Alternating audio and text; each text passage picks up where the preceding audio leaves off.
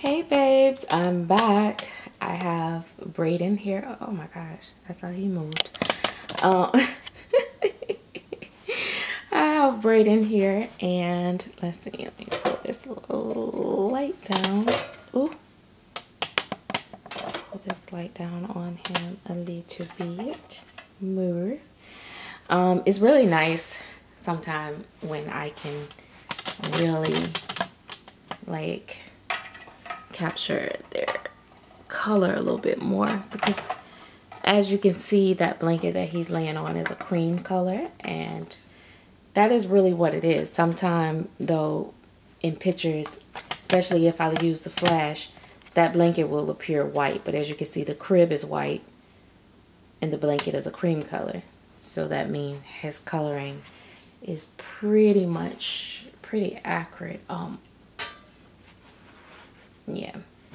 I do notice, like, Facebook and stuff like that, like a lot of the little fine details might not show up, but for overall it does what it needs to do.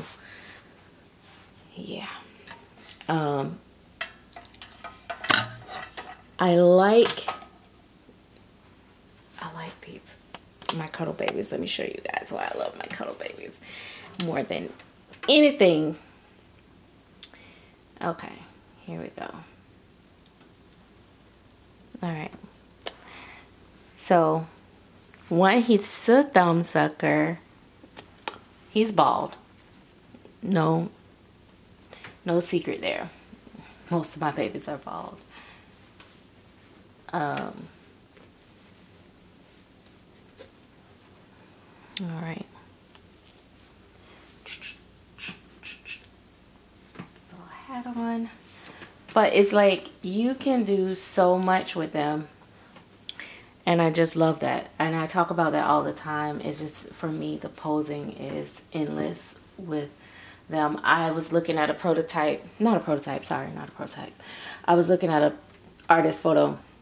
Oh my God, and it was so beautiful, and the baby was so beautiful, and she looked so real, or he, was it a he or she? I can't remember now. I think it was a she, and she looked so real. But what I noticed is that the artist had not assembled the baby truthfully. The limbs was not attached to the body, and so therefore the posing was really realistic and perfectly placed with clothes on, and it appeared as if this baby was in this such a beautiful baby, natural baby pose. But the sad part about that is that someone will buy that doll and try to recreate that pose and can't do it once the baby is assembled. And then they will wonder why they couldn't do it and just think that they are slow or incompetent, or this artist is just so amazing that they could magically do something that they couldn't.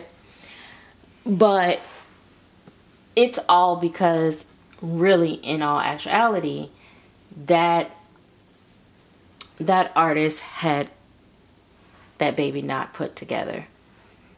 And so therefore it created this false illusion that this baby was so superposable in that way.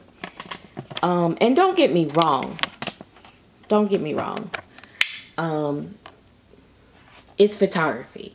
It's advertisement. To an extent, there's nothing wrong with that. But at the same time, I don't know. You know, it depends on the buyer. If the buyer is mostly looking at the way the baby poses and then can't do it, well, I guess she could. She just need to take the baby apart, right? Or if the buyer is mostly looking at the art of the baby, which is usually what they're looking at anyway. So it's like, you could look at it from two angles. You could look at it like, oh, that's deceptive. Or you could look at it as, that's great photography, great marketing, and the person, it just drew the person in to really look at the doll itself and look at the artwork. And they fell in love with the artwork, and they don't care if the baby can never get back into that pose. They just want the realism of the painting and the rooting and of that baby. So, you know, you can look at it from both ways. But anyway, I just say all that to say that, you know, even with reborns and partial silicones, they cannot do what a Cuddle baby can do. And I love it. I love it for me. I love it for those that love posing babies. It's just, I'm telling you, it's like it's like the best of all the best worlds. It's like the best thing they could have come up with. Now, as an artist, it's not as lucrative for me because I don't paint my babies in 1, 2, 3 flash. Yeah, it's very lucrative for those that can paint a Cuddle baby in a day or 2 days or 3 days even, because they can keep going back, and they're gonna make even more so than they would have painting a full body. But for me, someone that takes forever to paint just one head, a lot of times, I have painted one in like 3 days or a couple days. You know, I have done it before, but for the most part, it takes me a lot of, and then even then, it's like not sleeping, working around the clock. It's not worth it for me to do it, but overall, but I love them for me, for my personal collection. I really, really do. I do. I love it. I love holding them. I love everything about them. This baby is so amazing. It's so funny. Like, I always say this. I can't believe that. I was just like, no, I'm not painting that sculpt. I don't want it. And I'm just so in love with him. I really am. I mean, he is definitely one of my favorite babies. He's my favorite as for painting. And I love his face. I love his hands. His feet, I love the painting on them. The sculpting itself is okay. It's not nothing like major, you know what I mean? But it's realistic. So overall, I love the kit itself. But I love how he turned out. He's just full of personality, and I don't have many awake babies in my collection. So when I get a awake baby and I love it, that one is special. So yeah, but well, you know what, most of my bigger babies, of course, are awake, but they're vinyl. But anyway, nevertheless, I just thought I'd pop on and share Brayden and say, look how flexible I am. I tease you. I moved that light and it's casting a shadow over him in certain spots. See that darkness coming across his face? That's from the shadow of the light. But when I pull it out.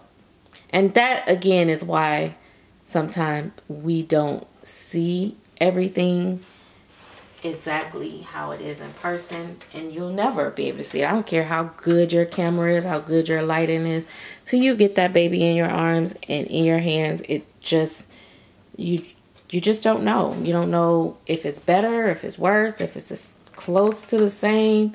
You know, you just don't know with, you know, these dolls until you get them. But anyway, that is all we got, right, Brayden? Let me put him in my little pose. My sweet baby. He's been wearing this little outfit for a couple, maybe 2 weeks, or maybe, I don't know. I can't remember when I changed him in this. But, and then I like adjust his little stuffing. And then I put the wafers in them. Oh my God, and they just smell so good. That's the other thing. Like, you can't really put a scent in your silicone babies, but the full bodies. But they are coming out with something that you could put it in the paint, or the pores can put it in the pour. It's not coming out. It's been out. It's been something that's, but they're making it a thing now, where you can actually buy it and the artist can paint with it, or the pourer can pour it in there, and it smells like baby powder scent. I am not one to want to try it. Not just yet. But it did pique my interest. Like, I would buy like one that's already poured in it and test it, but you know what I mean, to see how it go.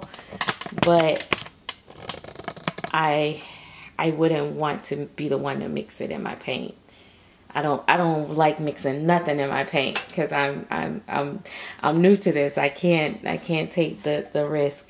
But anyway, that is it, guys. I truly hope you guys are having a blessed day whenever this video is uploaded. I hope that you are thinking with your most positive thoughts, and share your love and spread kindness wherever you can. That's all, folks.